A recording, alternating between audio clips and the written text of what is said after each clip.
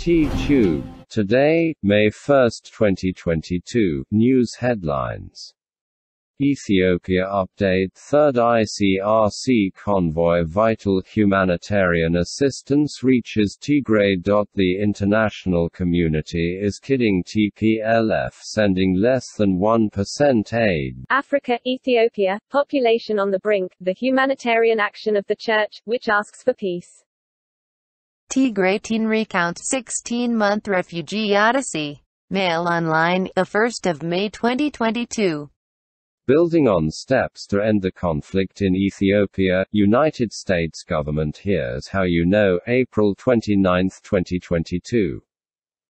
Africa, Ethiopia, population on the brink, the humanitarian action of the Church, which asks for peace. Addis Ababa, Agenzia Fides. At the end of 2021, when we understood that the conflict would continue, we agreed that more attention would be needed and to start an aid program. At that point, the Church, the bishops, the clergy took action to seek different sources and bring aid not only in Tigray. We launched an appeal and a fundraiser was launched which involved Caritas Internationalis, and other organizations such as CAFOD, the Italian Caritas itself and others, and we reached the figure of around €2 million. Shifra Mamo, program manager of Caritas Ethiopia, spoke to Fides. He explains in detail the decision taken by the Ethiopian Catholic Church, last December, at the end of a year marked by a catastrophic war, to organize a fundraiser to reach the exhausted populations of Tigray but also of other regions such as Amhara, Afar and Oromia. The project aims to provide humanitarian assistance and rehabilitation to people affected by food insecurity and conflict, taking advantage of the truce launched by the government and collected by the TPLF Popular Front for the Liberation of Tigray, notes the head of programs. We made a proposal after having also collected data from the UN and the government and submitted it to Caritas Internationalis.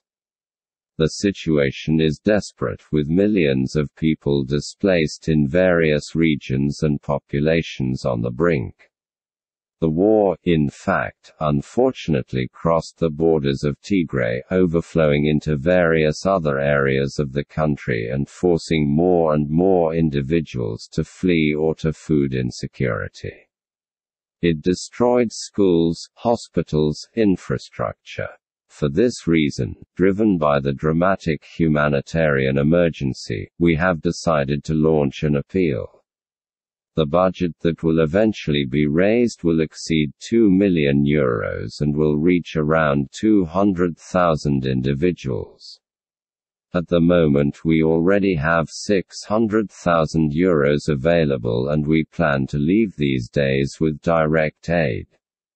In the meantime, after very difficult months, there are minimal signs of relaxation in Tigray and in the surrounding areas, which allow the rescue organizations to bring aid in a more constant and regulated way. Shifra Mamo adds, we have made some progress in the last 2 weeks. Flights organized by the UN to Mekelle, for example, are now 2 per day, while before they were 2 per week. This is essential for transporting medicines, money and basic necessities. But that's not enough because ground transportation is much easier for food. In the last 2 weeks, only 21 trucks have left, too little for an exhausted population of millions of people. There are trucks waiting to leave and we would like to fill them with food, but we do not know when it will be possible to obtain the permit. Something is moving and coordinated by the United Nations. Negotiations are moving forward to reach a definitive peace. I am sure that a process is being carried out behind the scenes as well, and I want to hope that with all the actors involved, such as the African Union, the former President of Nigeria Obasanjo, and the Secretary-General of the United Nations Guterres himself, as well as the Church, we will soon reach a positive result, for the good of the population. LA, Agenzia Fides, 29 April 2022. Building on steps to end the conflict in Ethiopia, United States government. Here's how you know. April 29, 2022, millions of people in Ethiopia continue to face acute food insecurity and extreme hunger as a direct result of conflict.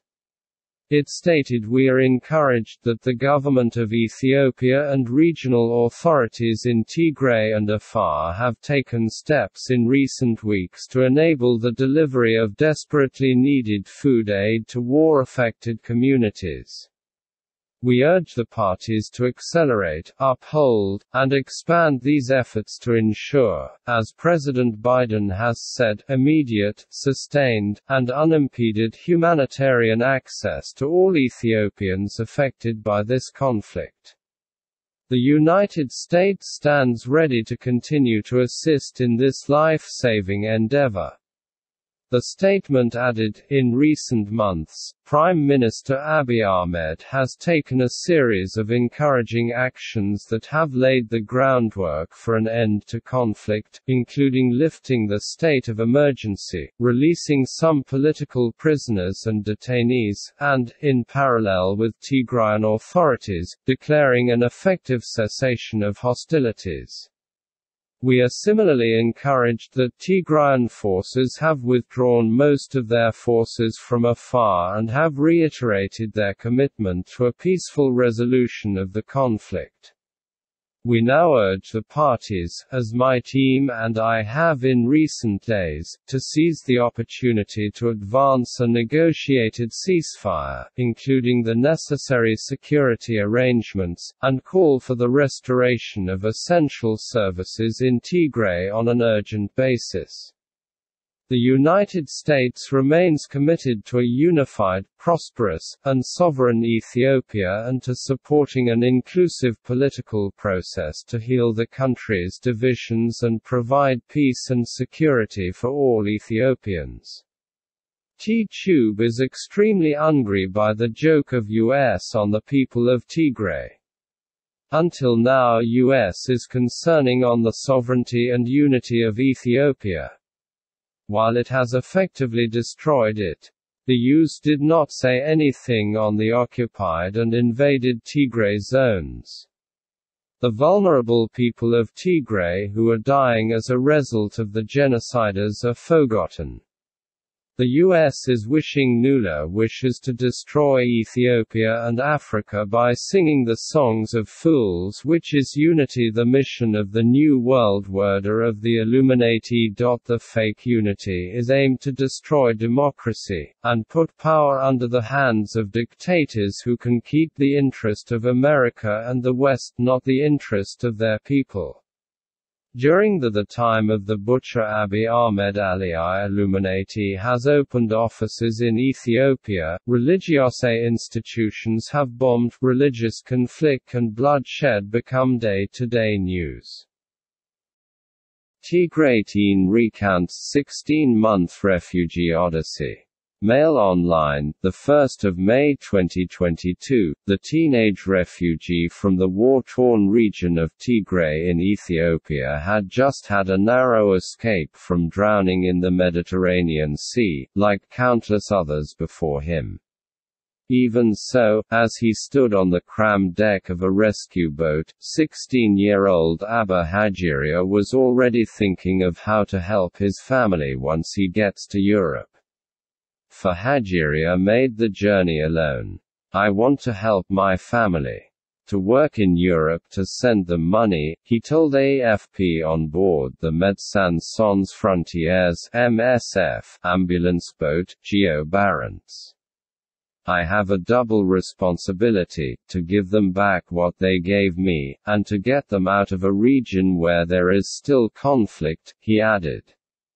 The 17-month war between government forces and the Tigray People's Liberation Front (TPLF) has created a humanitarian crisis in northern Ethiopia and sparked fears of famine in Tigray, which has been under a de facto blockade for many months, according to the UN. Hajiria was pulled out of an overloaded dinghy with another 101 people off the Libyan coast on April 23. Struggling to stand amidst the other migrants lying on deck, he watched an improvised hairdressing session with some consternation. "That's not the way to do it. He's not cutting anything here," he pointed out, with the experience of someone who has handled clippers many times on his journey into exile. Hajiria is just one of the 748 unaccompanied minors rescued by the MSF boat since its mission began in May 2021. Children who make the journey alone are among the most vulnerable of the thousands of exiles trying to reach Europe, said Julie Melika, MSF Humanitarian Affairs Officer on board the Geo Barents. Lacking the protection of an adult, they must be able to access their rights and the child protection that is part of that, in a safe place in Europe, she said. All countries are obliged to apply the International Convention on the Rights of the Child, adopted in 1989, she added. Several of Hajiria's 7 brothers are fighting in the TPLF. Tattoos on his skeletal forearms pay tribute to them, to his parents and his sister. "I love," reads one. Hajiria said he barely had time to escape when the fighting broke out, completely isolated. "The war came on suddenly. I fled for my life. But once I left, I couldn't come back," he told AFP. Tigray is completely isolated by the central government. There is no electricity, no water, no access to food. With 2 friends and a phone, he crossed the border from Ethiopia into neighboring Sudan and, after a 16-month odyssey, eventually reached Libya. He did not talk much about his experiences on the road. But when the discussion turned to Libya, he gestured to signal bound wrists and beatings. "Libya is a really dangerous country," he said. He paid $9,000 €8,500 to smugglers to cross the Mediterranean, he said, a sum his relatives collected for him. "I haven't talked to my family in a long time," he said. The central Mediterranean is the deadliest sea route in the world. More than 1,553 people disappeared in 2021 en route to Europe, according to the International Organization for Migration (IOM). As the Geo Barents was headed towards the port of Augusta in Sicily, Hajiria kept himself busy helping with English translation and applying bandages to injured fellow migrants. Ethiopia update: Third ICRC convoy of vital humanitarian assistance reaches Tigray. Addis Ababa ICRC, an international committee of the Red Cross ICRC convoy of 20 trucks containing vital humanitarian assistance including food, seeds, water treatment materials and medical supplies reached Mekelle on Saturday 30 April 2022, with the support and cooperation of the parties to the conflict. Article 30 April 2022 Ethiopia. This is the third convoy by the ICRC to reach Tigray within the last month, supplementing the humanitarian assistance, primarily medical items, flown in by 54 ICRC cargo flights since January. Patients were dying. These medical supplies have saved so many lives. The help has been tremendous, and we hope it will continue, said Dr. Kibram Gebreselassie, medical director at Ida Hospital in Mekelle. The medical supplies brought in by the ICRC will cover the treatment of 65,000 patients in 13 primary health care facilities for 3 months, as well as 6,600 diabetic patients for up to 1 year in 4 hospitals, in addition to a significant boost to operational health facilities in Shire, Semema and Shiraro hospitals. We went from home to inform patients of the arrival of medication and the resumption of their treatment. Some of them were in a critical condition and, thanks to these supplies, many are now recovering and walking again, said Musi Tesfaye, Chief Administrative Director at Ida Hospital. These shipments will also support 20,000 patients across 19 primary health care centers for 1 month, including healthcare professionals and their families with food. Access to safe drinking water is a further key need for the population, and deterioration of this essential service has serious humanitarian consequences. The installation and rehabilitation of hand pumps is extremely important in rural and suburban areas, as access to water infrastructure is limited and people rely on contaminated sources. In addition, through the restoration and replacement of key mechanical components, we are working together with the local water authority to ensure minimal disruption of clean water service in the region's largest cities, explained Ivano Marathi, Water and Habitat Coordinator for the ICRC in Addis Ababa. The health benefits are enormous, given the vast number of people served. The ICRC's support will enable the population in the areas of Mekelle, Adigrat, Adua, Axum and Shire to benefit from clean water through the treatment and maintenance of the town's water facilities. Rehabilitation of the water system will also provide clean water to 500 daily patients at Ida Hospital, and the restoration of the Shiraro Hospital building will benefit 100 patients a day. In rural areas, the installation of water pumps will serve 40,000 people. Beyond medical and water supply support, assistance brought in by the ICRC includes essential household items for up to 15,000 people as well as distribution of seeds to 20,000 farmers. Nevertheless, the ICRC's contribution remains modest set against the huge needs, and the humanitarian situation in Tigray remains worrying. The ICRC welcomes the willingness of the parties to the conflict to facilitate passage of much-needed humanitarian aid. It is vital that the assistance keeps reaching the region on a regular basis. In parallel and aligned with its country-wide approach in Ethiopia, the ICRC continues its significant assistance programs in neighboring Afar and Amhara, as well as in Oromia and Somali regions. This includes the provision of seeds and cash for agricultural inputs, as well as a larger-scale livestock vaccination program for 1.6 million animals completed in Oromia, Somalia and Afar, working closely alongside the Ethiopian Red Cross Society.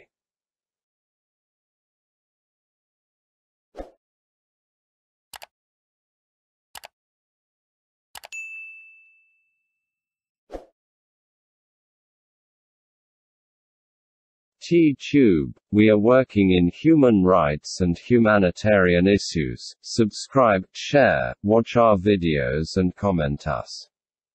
Thank you.